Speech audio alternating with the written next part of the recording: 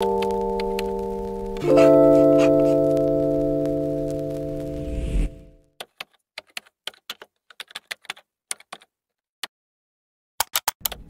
Mylo, your first few months as a newborn was a unique time for our new family. There was the magic of your newborn scent, the chaos of your cries and the moments of calm. Your dad and I had some time off work. And so, during this period, our most favorite activity was visiting art galleries with you. We'd look at artwork, and in between viewings, we'd step aside to feed you or change your nappies. Through this process, I found the creative spark and started feeling like myself again. This inspired me to design your room with a modern art theme. Now for the inspo. The vision is to incorporate contemporary art like the Bauhaus graphic of the 1910s, kinetic sculptures of Alexander Calder and Matisse's cutouts. I also wanted to use lots of bold, primary colors in the space. This will make it feel very childlike and overall a happy place to be in. Now for the plan. So here's my planning board where I listed our goals for the room as well as potential items we can source. I also added photos of the inspo and sticky notes and links to the items.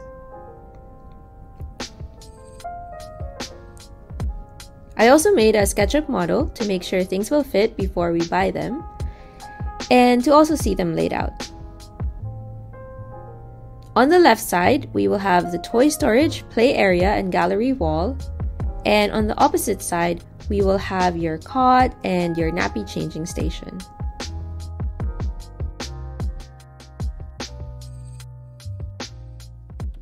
Let's get started. I wanted to create a mobile in Alexander Calder style.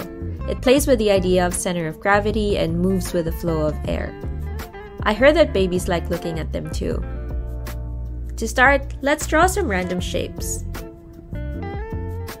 One of my favorite YouTubers, with Wendy, also made this DIY. And she said it's easy to get in a state of flow and it's very calming to do. And she was right. Let's cut the shapes and paint them with bright, bold colors and interesting patterns.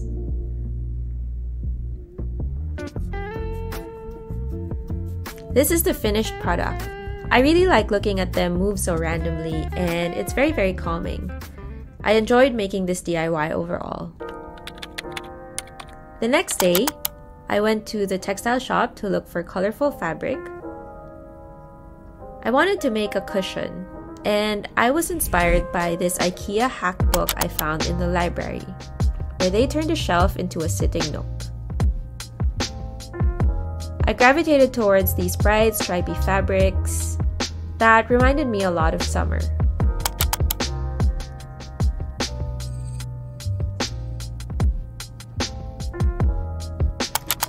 I've cut the fabric to size and sewn them together.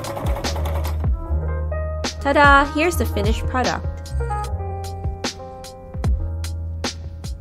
Now let's bring in the freshly assembled IKEA Trofast and put the foam on top of it. I also got the Flisset book display from IKEA. We live near a library and often we take some books home, so this could be a good way to store them.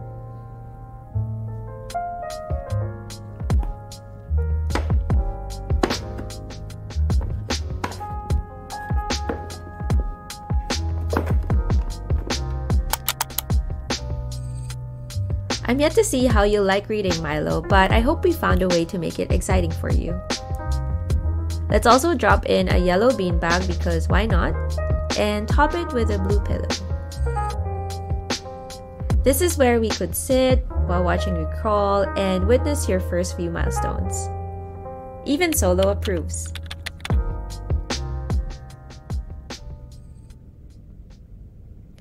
Today, let's choose which prints to hang on the wall.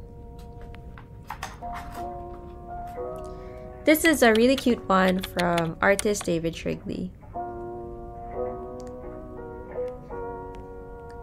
The art I chose is a combination of famous artworks, risograph prints, and paper cutouts.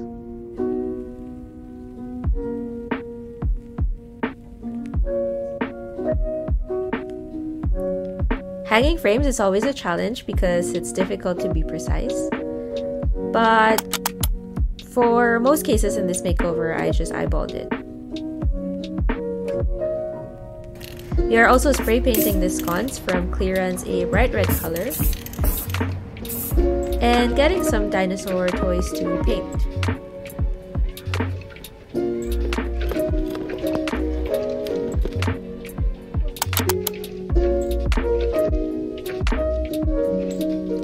I also made a paper art sculpture of a tiger in a suit. You were born in the lunar year of the tiger, that's why. Amongst all the pieces here, I would say probably this is my most favorite one. Isn't he so cute? As a finishing touch, here's the Daruba souvenir we got from our honeymoon in Sapporo. And now let's reveal the new space.